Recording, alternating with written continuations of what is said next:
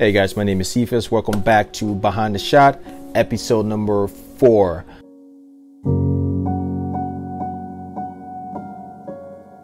I'm with Rare Vision, and today we'll be looking at a very exciting shoot I did recently, maternity shoot, and oh, where's my glass? Hold up. All right, guys. So welcome back. Welcome back to Behind the Shot, episode number 4. My name is Cephas with Rare Vision. Today, I'm excited about this shoot. So we are going behind the scenes on this maternity shoot I did yesterday. Well, by the time you see this video, it would have been 2 days or 3 days or so. But I did it this past weekend. Oftentimes when I do these maternity shoots, I end up doing the newborn photos, the 1 year birthday, the 4 months, 6 months, and all. I love shooting that pregnant woman, and then in a few months shooting the newborn, and then getting a call on their 1 year birthday saying, hey, come take pictures of, this boy or girl, and me knowing that I was part of preparing for that child arrival. So I'm going to jump right ahead and take you back on this shoot. Now, most of our shoot, like I mentioned in my previous video, are being done in the studio. Resources we have in the studio are limited. A lot of our orders, our vendors who we order from are not working right now, so we have to manage with what we have. So Joy and I sat down quickly. We planned the shoot as we always do. Shot list, what kind of emotion we want to give, what kind of story we want to tell with these maternity pictures. And when you see these pictures, you can really see the story. You see something regal.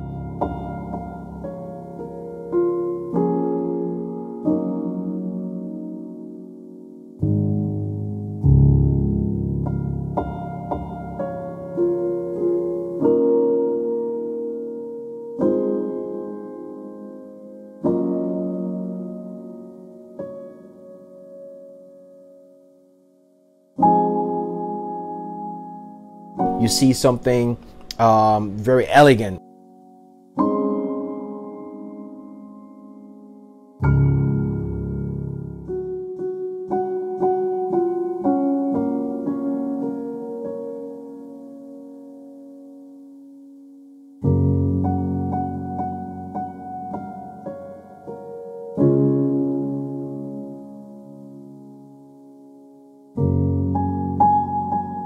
You see something playful.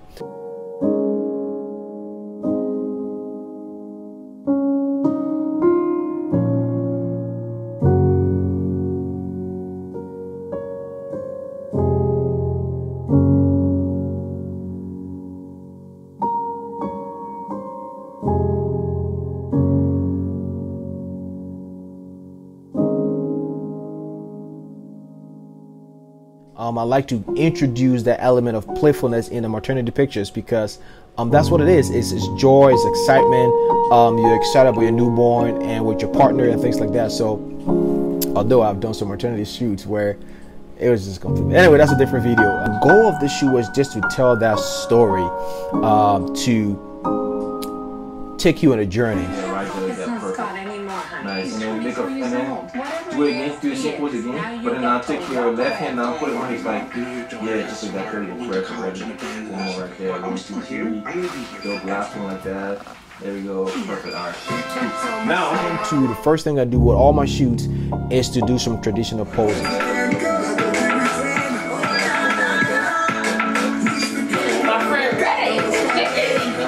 Right away, the goal was to make it really dark and dramatic.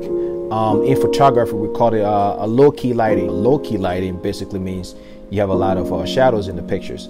Where we're shooting, typically we shoot from the shadow side of the picture, lighted, one light from either the right or left, and create some nice dramatic shadows.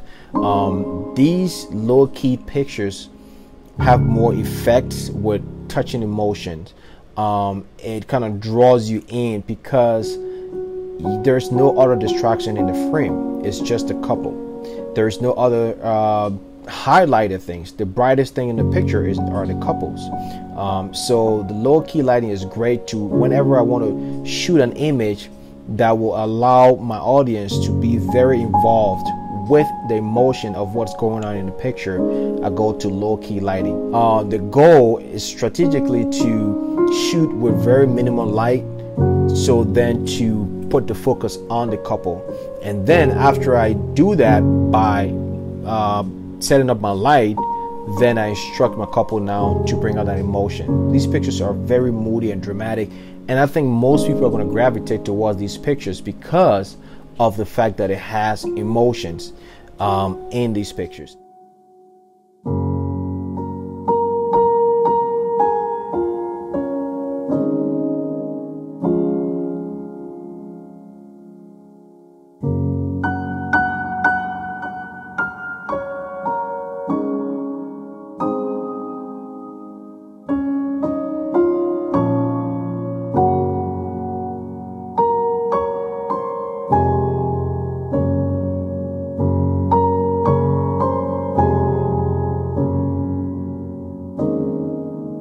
So when you look at my photographs, you go back, you will see there are always photos where you see people having genuine emotions.